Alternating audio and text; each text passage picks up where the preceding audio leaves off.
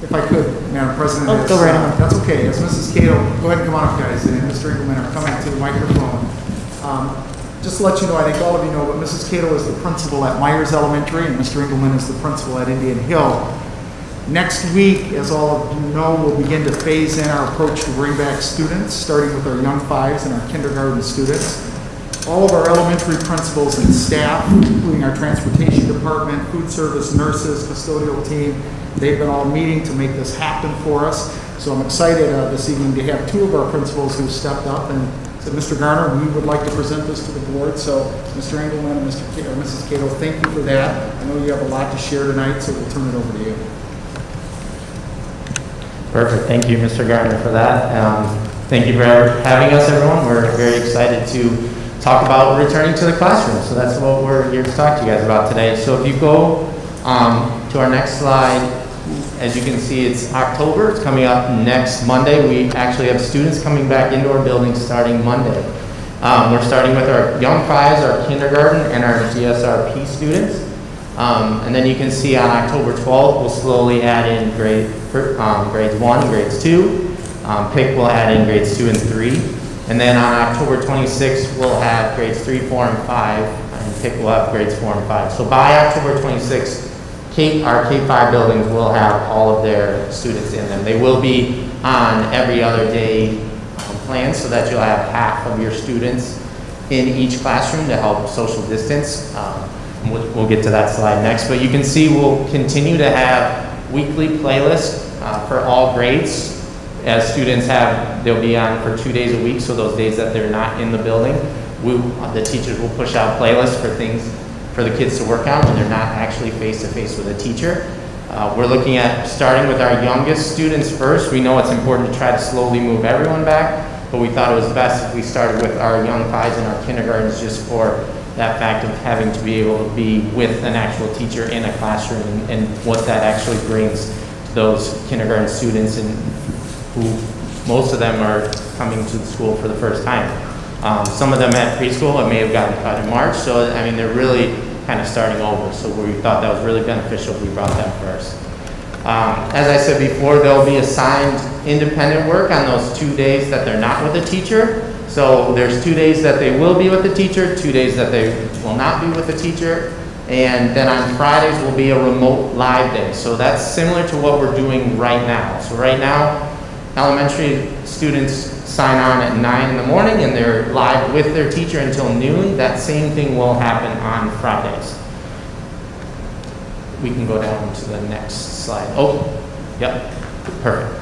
So as you can see, we'll have 2 groups. And we'll have a group A and a group B, and they're based on your last name. So if your last name is A through K, you will be in group A, which means you would attend face-to-face with a teacher on Mondays and Wednesdays. So you can see that in the yellow there.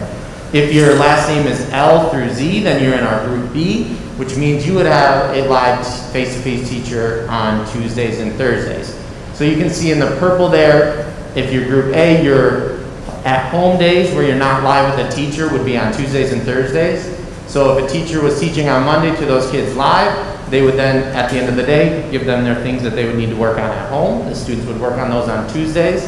There is time built into the day where they can meet with those kids at home on the computer, which I'll get to that next.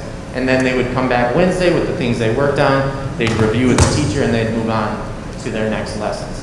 And then you can see Friday's the same. So they'll get live instruction with all of their kids. So the teacher gets to wrap up the week with all of their students and kind of go over the things that they did for that week so that they can then prep them for that next week.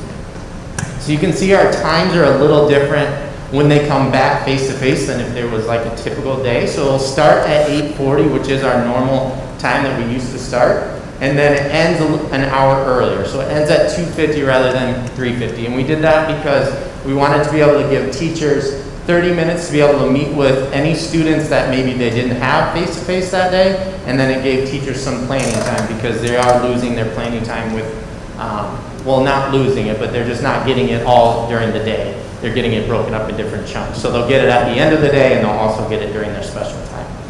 So then you can see on those opposite remote days, there's times in there that say like 9 to 11. Now that's not, parents wouldn't necessarily have to follow that model, but if you're looking for structure to try to help keep your kid on track when they're at home, you could follow that. You're going to be working and doing these things from 9 to 11.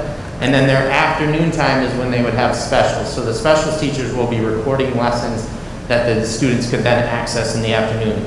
But really on those opposite days, they could be doing them, they can do it at their own pace on however they want that to work. We just put the times in to try to help create structure if you want that at home.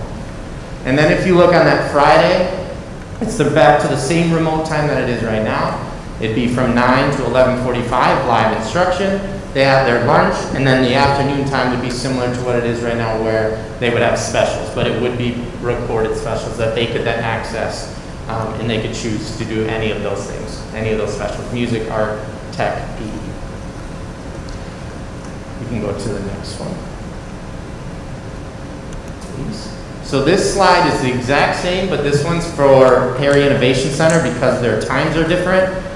So you can see it's all the exact same thing, their just times are from 7:35 to 1:45. Just because of their days are different with having elementary and middle school students, they've always been on a different time schedule, so that's why we created that hybrid plan for you there.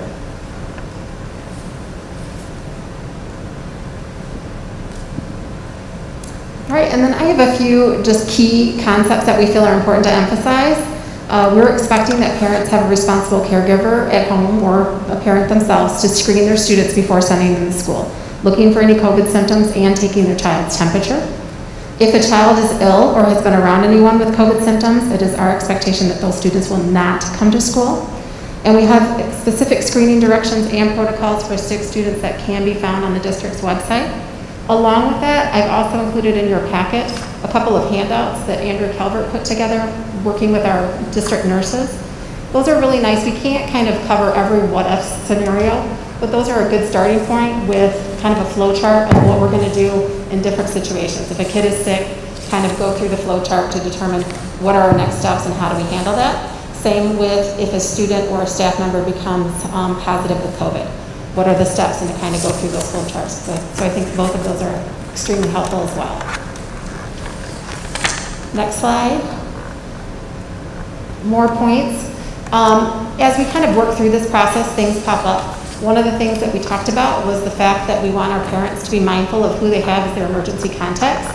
If great grandma's listed, but she's not comfortable being around Johnny that's exhibiting COVID symptoms, then that's probably not the best person to have for your emergency contact. So families just to be aware that whoever they have listed there, if they can't be contacted, that there is somebody that would be able to pick their child up. We have hand sanitizer stations spread out around the building.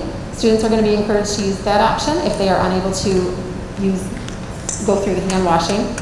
Students will be expected or will hope that they'll bring in their own supplies to avoid having to share. If sharing is necessary, then items will be sanitized between use.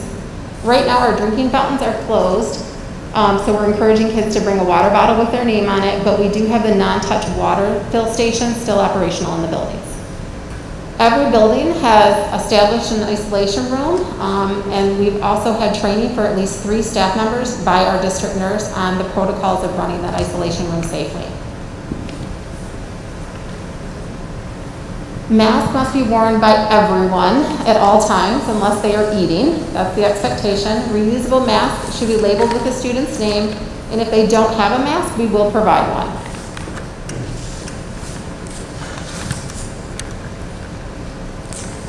Okay, so I'm going to go over transportation for elementary families. Transportation has changed a little bit. So parents and guardians have been advised that buses will not allow for 6 feet of social distancing. We are going to put 1 student on a bus, and the person across from the seat is 6 feet, but it's not necessarily that every other seat behind it, because we'll have another person behind there. So there isn't necessarily 6 feet from the person in the seat behind you or in front of you, but there is on the ones opposite. Buses will have assigned seats, so that student will stay in that same seat each day. There could be a chance that siblings will have to likely sit together. We're also having students wear masks the whole time that they board the bus, ride the bus, exit the bus. There are hand sanitizer dispensers that have been installed on buses for students to use when they get on and when they get off before they enter the building. And the transportation department will be contacting or have been starting to contact families to let them know, are you riding a bus or are you going to be driving your kids separately? All right, last but but not least, we'll talk about dining services. The good news is every student in the district is being offered free breakfast and free lunch if they so choose. So that's a new thing and pretty cool for everybody. Our dining services is going to continue to distribute their prepackaged meals. They are going to move that from Thursday to Friday because Friday everyone is remote. So it won't be like we'll have some kids that are in school and can't get over to get the free meals. Students that are face-to-face can still pick up 5 days of prepackaged meals, while students that are not receiving face-to-face instruction will get 7. All buildings are going to be nut free, and that's really just due to space issues. We used to have a separate area in our cafeteria, but now that we're spreading everybody out, a lot of us we feel the need to eat in our classrooms, and we just don't have the space to have that separate area for those students that are allergic to peanuts. So to make it safe for everyone, we're going to just say that we're nut free at this time. We do need to encourage, and we'll continue to do this, all of our families to please fill out the free and reduced lunch forms. And that's all we have.